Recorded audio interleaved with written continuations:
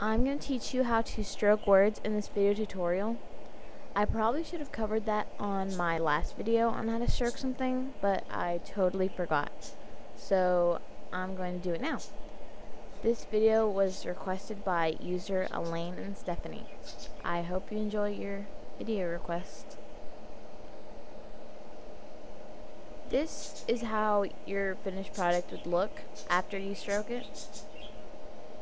And so first what you want to do is open up whatever document you're going to put text on and just start typing your text. I'm going to leave it at 0. I don't know why, but that's always my sample text.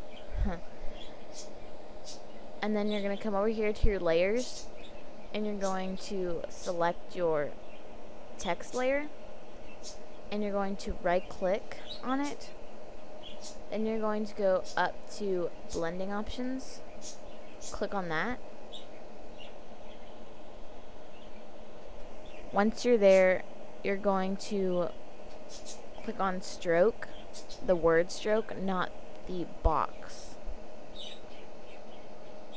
After you've clicked on that, you're going to select the color of your outline.